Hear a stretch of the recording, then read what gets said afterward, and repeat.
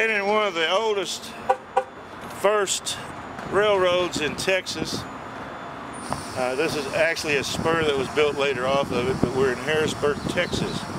I'm Jackson Burns, I'm the Redneck Archaeologist.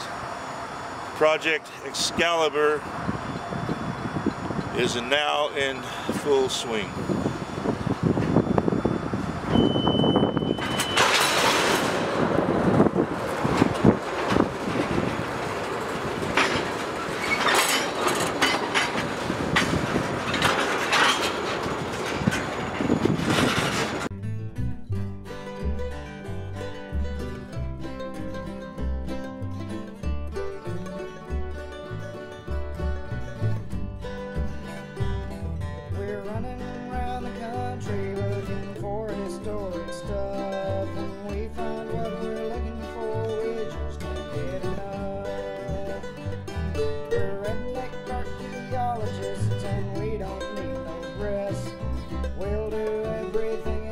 To finish out our quest. Redneck Archaeology.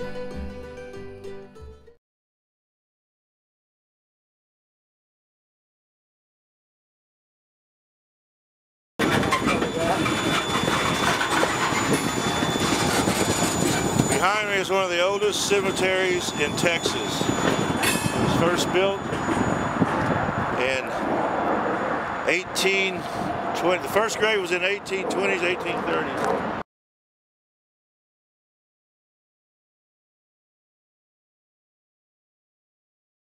We'll get more info on this. It's Glendale Cemetery, Harrisburg, Texas.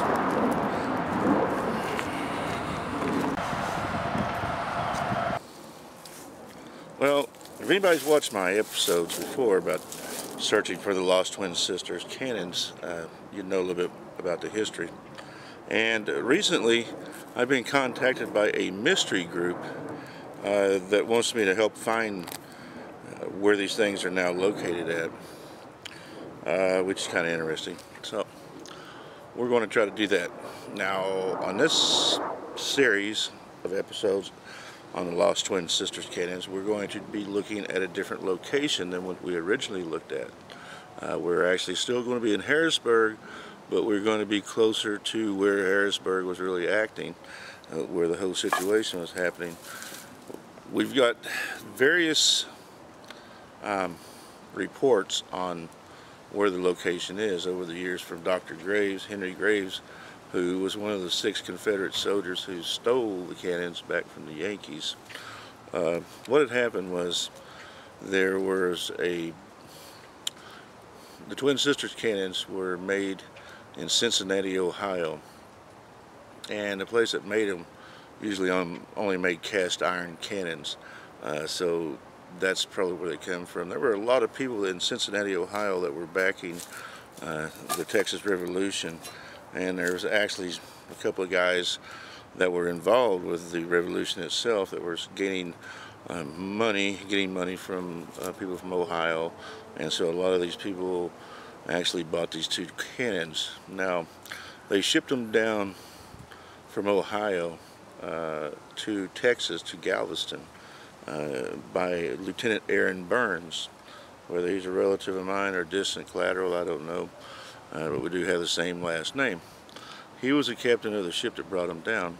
I believe they came down the Mississippi River most likely, and went through Port of New Orleans and back over to Galveston.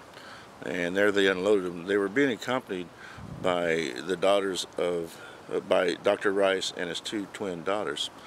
And they were being shipped as hollowware.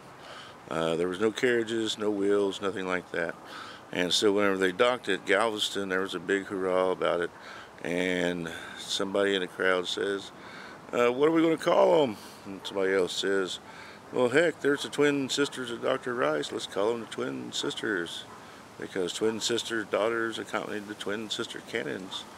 And basically that's where they got the name Twin Sisters. Now they were used at the Battle of San Jacinto. Most of the ammunition did not arrive in time for the battle, so there's people saying that there's cannonballs out there from the Twin Sisters at the Battle of San Jacinto, or even close to it, I don't know about that. They're probably Mexican shot or whatever. Anyhow, they were originally 4-pounders, and whenever they were taken over to after the Battle of San Jacinto, they were used only as commemorative mouthpieces, basically, to sound off during different events, such as Sam Houston's governorship whenever he became governor. And they actually used it a lot on 4th of July. Before then, they would sound them off. And one day they were shooting him off, and there was a guy who was got his arm ripped off by him. He was feeding it, and basically one of the other people had their thumb over the vent hole or whatever it was, and then whenever he hit it wrong or something, anyhow, it wound up blowing the guy's arm off, the guy that was doing that number to it. So that's whenever they quit messing with him, and they let him lay dormant. They had him on Market Square, downtown Houston, for several years, and they actually moved it around the state. They went to Austin once, supposedly. They were going to try to take him to San Antonio. No evidence of that ever happening, but evidently they were there in Austin, unless it was a different set of twin sisters. And then basically it got back to Louisiana, wound up getting them. And so it went to the state of Louisiana, or to Louisiana, as scrap. And there was one man who acquired one, and the other man who basically, the other one was sent to an ordinance, and one man acquired one. So one was in the ordinance, and the other was in private hands. So what Louisiana did is they got them back, reboard them from 4-pounders to 6-pounders, and when it became 6-pounders, that's what they had, what they took back to Texas.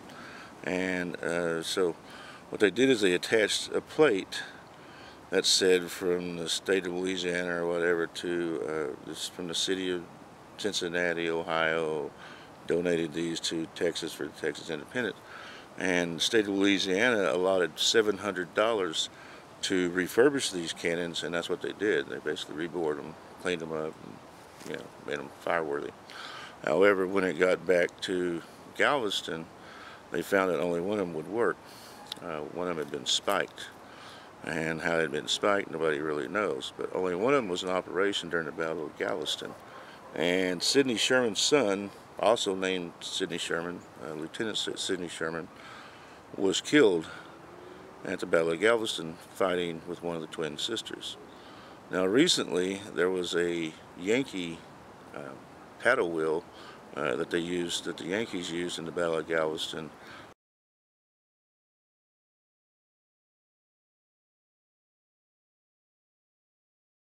It was recently discovered, and one of the big cannons that the twin sister fought against on that boat, the paddle on the Yankee boat, has recently been brought up.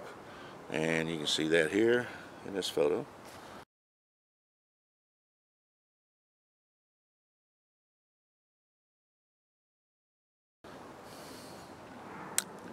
So, cannons are being found everywhere. Now, that's not the only cannons that's been found on Buffalo Bayou. There was a cannon that was found in 1837 by a ship captain, a ferry boat captain, that just happened to be stopping to take a leak or something there at the battleground, and found it. So, there's a lot of mystery going on with all these cannons. There's been some found in Clear Creek, all over. So who knows? Mystery of all the cannons, or something else, because we don't really know if it's KGC, Knights of the Golden Circle that buried these things, or if it was just Confederate Confederate patriots that buried them, or whatever. Like in the case of Dr. Henry Graves, it's a possibility that he's just a patriot, but it's also a possibility that he might have been part of KGC, or it could have been a deeper plan, which I'm going to go into with General Sidney Sherman, who was the hero of Battle of San Jacinto. I'm Jackson Burns on this episode. Keep watching. To be continued. The search for the lost Twin Sisters cannons. Treasure hunting at its best.